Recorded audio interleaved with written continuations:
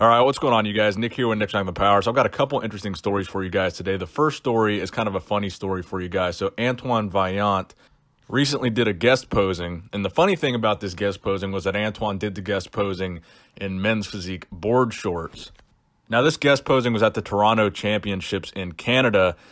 And the full video is up on Antoine's channel if you want to go check it out. Now, Antoine has always been known for kind of having a pretty good sense of humor. And I thought this was a pretty interesting guest posing, just considering the fact that Antoine weighs about 300 plus pounds in the off season and clearly does not have a men's physique.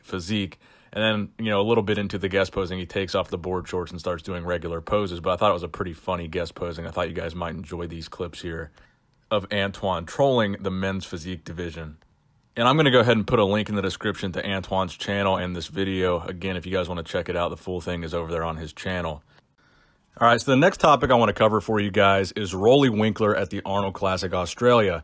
Now, even though Roelly Winklaar took third here and he was a little bit off, I really do think that Roelly deserves props here for what he's been able to do with his midsection. I think it's actually really amazing.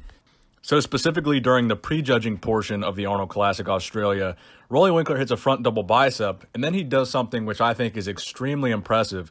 He damn near hits a vacuum pose with that front double bicep. And I think this is absolutely amazing to see this from Roelly Winklaar. And I think as fans, if we're going to criticize bodybuilders that have guts, we really need to recognize when bodybuilders correct that problem and, in fact, overcorrect that problem to the point where not only does Roelly have a small waist, incredible abdominal control, but to hit a vacuum pose like this in the front double bicep is just absolutely impressive. Especially if you compare this to where Roelly used to be a couple years ago when everybody was talking about his midsection. People were giving him nicknames because his midsection was so bad. But it's just so fantastic here how small he's been able to get his waist. And I have a lot of respect for what he's been able to do. The fact that he's taken the criticism from the fans, from the judges, and actually acted on that, and it worked. I mean, he's got a fantastic midsection, and this is what I would like to see with Phil Heath. He's been kind of pushing back against the criticism that he's gotten on his midsection, but if we saw Phil do what Roelly did here and get his waist to look like Roelly's waist looks here, Phil Heath would be able to win the Olympia again. He would be unstoppable. If Phil does what Roelly's been able to do with his midsection, it'll be game over. I mean, Phil will continue to win the Olympia for years to come if he can make a transformation like Roelly has. And I think the fact that Roelly did it, he's shown these other guys that it can be done. So props to Roelly Winklaar. He looks fantastic here. Now, Roelly Winklaar wasn't the only men's open bodybuilder at the Arnold Classic Australia to hit a vacuum pose. Luke Sando was also hitting a vacuum pose here. And I believe he also hit it at the Arnold Classic Ohio. And I think it's fair to say that both Roelly and Luke have been rewarded for what they've been able to do with their midsections and the aesthetics that they've been able to gain by hitting poses like this and getting that waist size down like that. So I think what we're starting to see is the shift that we've been talking about in bodybuilding that we've wanted to see for so long. The open guys are realizing, okay, we need to have small waists now. And the fact that guys like Roelly Winklaar are hitting vacuum poses, I think is incredible. And again, my hat goes off to these guys that are hitting vacuum poses and reducing the size of their waist on stage, or simply increasing the control that they have over their midsection during the transitions and during the poses. I think it's incredible, and I think these guys, really deserve respect for what they've been able to do with their physiques, especially guys that carry as much muscle mass as Luke Sando and Roelly Winklaar do. I just think it's amazing, and they really deserve credit here. So this vacuum discussion is a good segue into my next story here, and that is about Chris Bumstead, who took second place at the Classic Physique Olympia. He's been speaking out as well about the importance of the vacuum pose and how it makes a physique look more aesthetic in Classic Physique. He posted a great video on his channel. I'm going to link that in the description box below, where he talks about what his take is on should the vacuum pose be mandatory, is the vacuum pose important, and what makes a good Classic Physique in the Classic Physique division. I think it was a really, really good video, and he elaborated very well the way that he feels about Classic Physique. And he put up this post on his Instagram story of Bob Paris hitting a vacuum pose, because one of the arguments against the vacuum pose was that some guys with a very classic physique didn't or couldn't hit a vacuum pose. And one of the names that was mentioned as a guy that didn't hit a vacuum pose was Bob Paris. So Chris posted this photo of Bob hitting a vacuum pose, making a very good point. He's a very aesthetic guy, but don't say he can't hit a vacuum pose, because he can.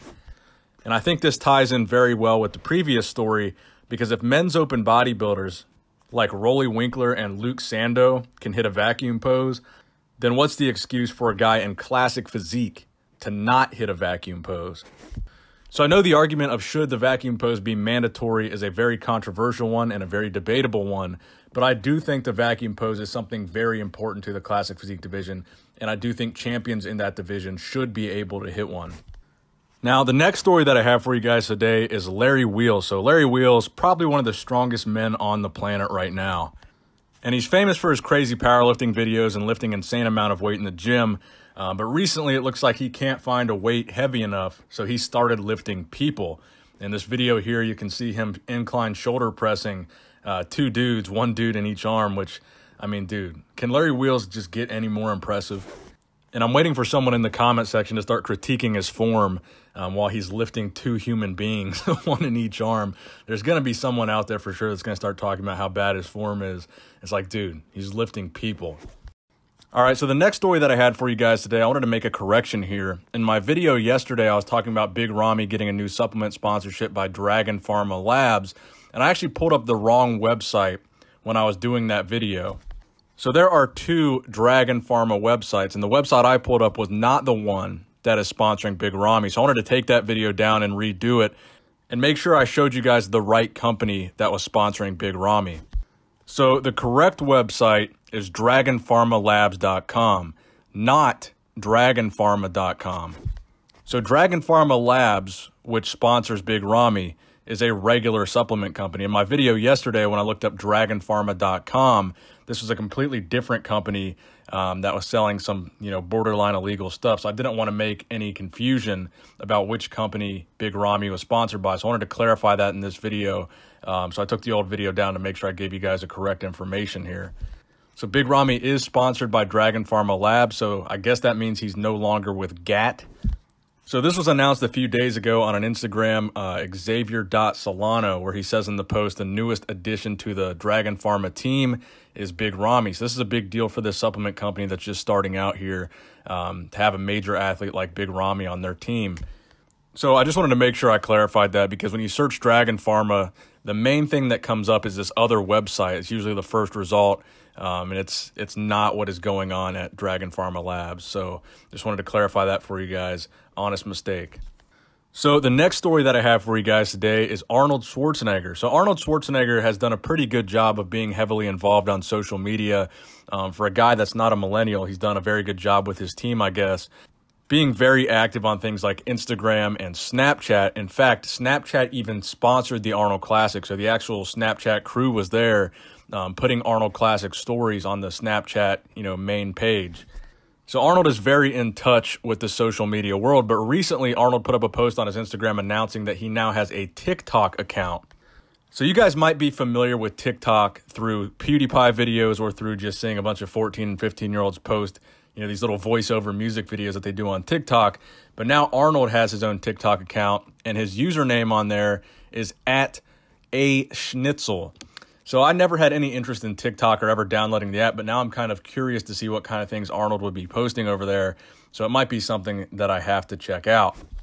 Now, the final story that I have for you guys today is Dexter Jackson. So Dexter Jackson is an absolutely legendary bodybuilder, but he recently put up a post on his Instagram announcing that he might be retiring in 2019 after the Olympia. So he is doing the 2019 Olympia, but he did say in this video it's a possibility that he might be done in 2019. So let me roll that clip for you guys right here. So after Tampa Pro, then we gonna go to the Olympia, of course, and we'll see what's happening after that. But I don't even know if I'm gonna be around. I may retire at the Olympia or after the Olympia, or so it's kind of a bittersweet moment to see Dexter Jackson talking about retirement, because Dexter Jackson is 49 years old, which it makes him one of the oldest competitive pro bodybuilders around that is still successful. And he is one of the winningest pro bodybuilders of all time. Actually, he is the winningest bodybuilder of all time. He has won more titles in pro bodybuilding than any other bodybuilder, specifically the Arnold Classic. He's won more Arnold Classic titles than any other bodybuilder. Now, he sat out the Arnold Classic this year, and he was outside of the top 6 at the Olympia in 2018. So that could be the reason why Dexter Jackson is considering retiring, because he hasn't been out of the top 6 in the Olympia since I think like 2002. So that's how long Dexter's been around and been on top of the game in bodybuilding. So it's kind of sad to see him retiring, but also I think it's kind of good because I think he can go out on a high note. I still think he can have a pretty high placing at the 2019 Olympia, and he's not going to stick around too long like some bodybuilders do. And people, you know, generally remember bodybuilders for their most recent appearance or their final appearance. If they stick around too long and they don't look good and they place badly at their final shows, people remember that.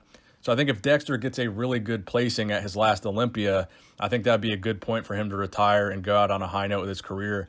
But Dexter Jackson is a legend in the sport of bodybuilding. So let me know what you guys think in the comment section below. Please give this video a thumbs up if you enjoyed it. Nick Strength and Power, signing out.